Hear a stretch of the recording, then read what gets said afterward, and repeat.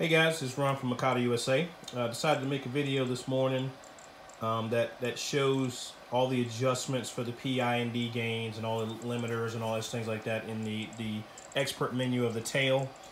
These also work for the main rotor as well, so the gains are the same either way. So the explanation of what they do are the same. So first of all, let's start off and let's be one thing 100% sure and you're clear about this. You cannot fix a problem electrically that has a mechanical issue. You can't beat physics no matter what.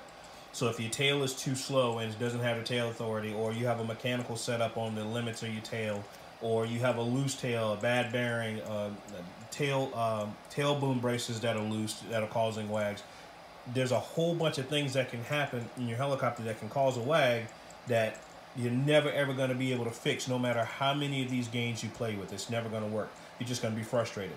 So if I advise you, if you're building a new model, and even if it's new, I don't care what it is, if it's used, whatever, always go through and make sure the mechanical part of it's correct. As far as the V-bar program is set up correctly, and you also have a good mechanical setup on the helicopter, 9 times out of 10, you never have to touch any of this stuff.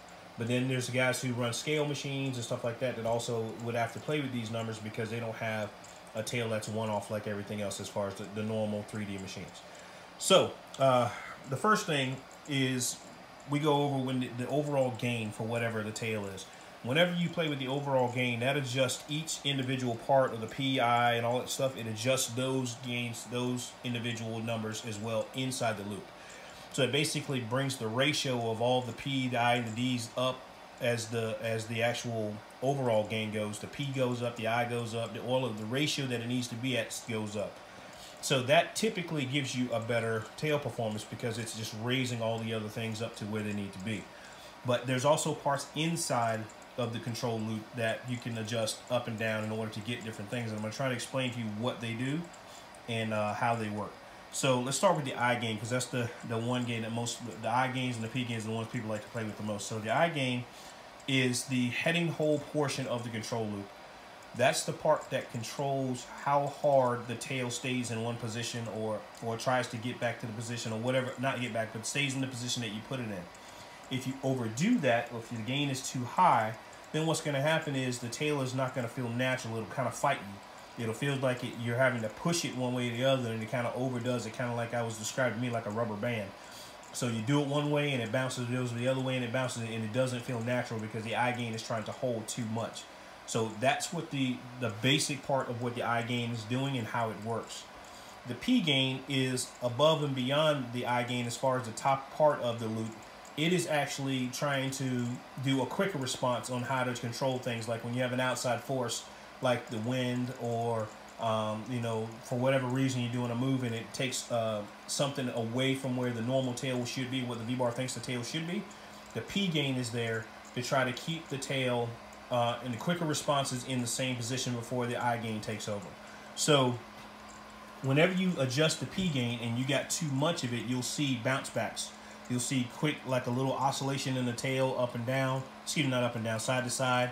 And no matter what you do, if the P gain's too high, you're not going to get that correct. The tail's just going to wag one way or the other. Lowering the P gain does not necessarily mean it's going to get rid of a wag in a helicopter. Like I said, so if you do lower the P gain and then the tail starts to feel sluggish, it doesn't feel like it's supposed to, and it's kind of holding too much, now the ratio between the P and the I is off, and no matter what you do, it's not going to fix the problem.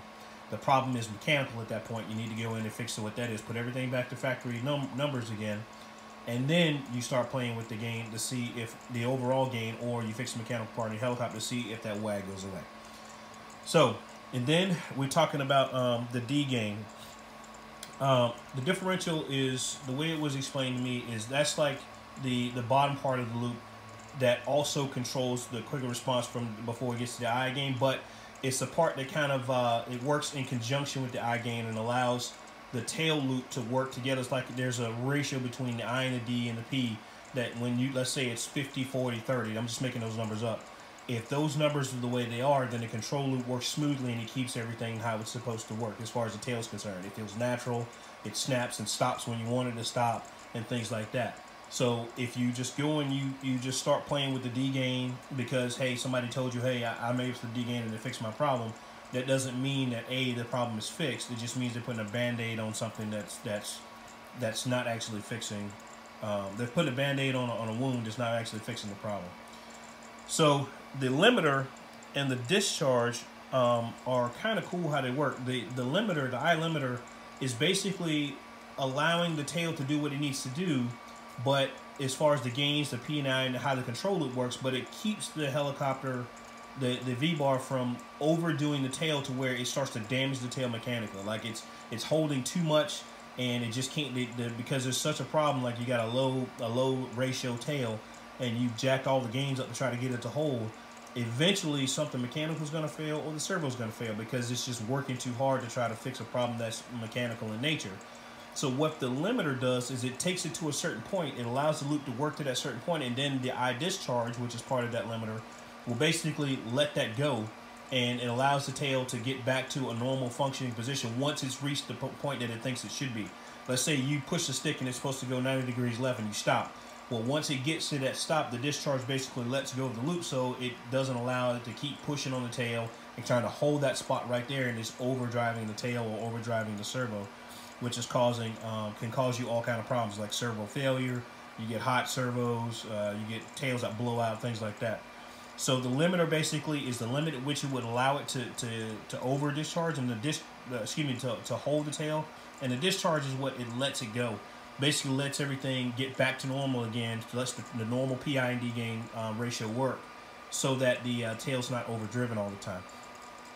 So now what you have to also, you got the collective precomp here and the cyclic precomp. Those are basically, those aren't gains, but those are things that are put in the control loop that basically help whenever you make a quick movement. So whenever you make a collective movement, and you see sometimes the tail blows out only on collective, is because the precomp, which is the amount, if you move the cyclic stuff, the collective stick up and down, let me see if you can see it on my helicopter. You see the tail's kind of wiggling a little bit. I'm just going up and down on the collective, up and down, no tail at all. But you see that little wiggle on the tail popping? That is showing you that's the precomp, that is actually adding a little bit of torque against the rotor, so that the tail doesn't start to blow out before the gains be able to take over. So that's kind of like a help on the cyclic, on the collective. The same thing for cyclic. Whenever you're making a cyclic move, and like you're doing TikToks or something like that, and the tail starts not quite hanging, it's kind of just bouncing back and forth, that may be the cyclic precomp. And there's also a ratio between those two. You see this 22 and 8.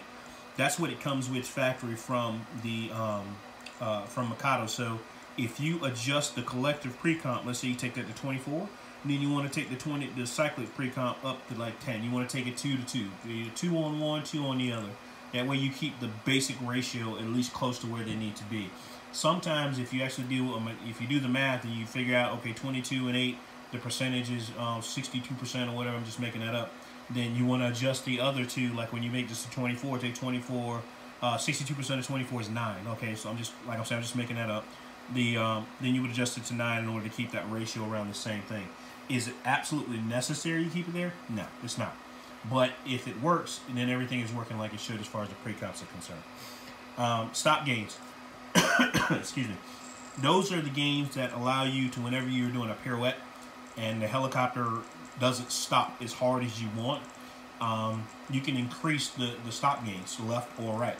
And sometimes you'll get like a bounce back, and you see the tail kind of wobble on one way and it wasn't the other way. If it didn't do that before and you increase the stop gain and now it's kind of bobbling when it gets to the end, it's not stopping solid and not chattering, then you need to decrease the stop gain in order to make it stop smoothly but stop effectively where it needs to be. And that's left or right. Either way, that's what stop gains and stop gains A and B are. The optimizers A and B, those are when you turn the optimizer loop on inside the V-bar, it basically will tune your tail for you. So all this stuff we're talking about, it can be done inside the V-bar, which is really cool. It'll tune your tail for you. You go in, you do some pirouettes, you fly around, and then one day you'll be on one flight, you'll be flying around and everything will just lock in. Like, oh my God, my tail is awesome, it's perfect. Then you land and you turn off the optimizer and your tail is good to go. So one really cool thing about the V-bar that a lot of people don't realize is that the optimizers are there to actually tune the helicopter for you. It tunes to your flight style. So one thing that people don't realize also is if you leave it on all the time, And let's say one day you're tearing the sky up and it locks in. Everything's great. Okay, it's awesome. Then you go out one day and let's say you're just putting around doing some hover practice. Well, it doesn't need as much of an aggressive loop that you have when you're doing hard 3D. So it will actually soften your response down. And then next time you go to fly your hard 3D, the tail doesn't feel right again. Well, that's because you never turn the optimizers off and you've been playing chase the tail. That basically the V-bar's been tuning every time you fly it. So whenever it locks in to wherever you want it, make sure you turn those off so you never have that problem again. And then you can see the tail acceleration and auto optimizers, which is what I have on now because I'm still tuning this helicopter. The tail acceleration and all that stuff is part of the loop, is how fast it reacts to all the optimizers and things too. So hopefully I've explained all this stuff. You can see the expo and the yaw rate is how fast it pirouettes. The expo is just expo. 50% is default in V-bar.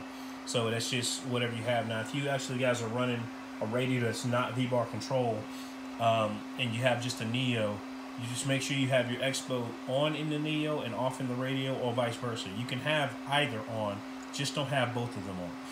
So if you guys got any questions, hit me up at Mikado USA. You can email me vstabby@mikadousa.com. I'm on Instagram as Laughing Still. YouTube is Laughing Still as well. And of course I'm on the forums as Ronald Thomas. So hopefully I helped you out and this gives you some explanation. Thanks.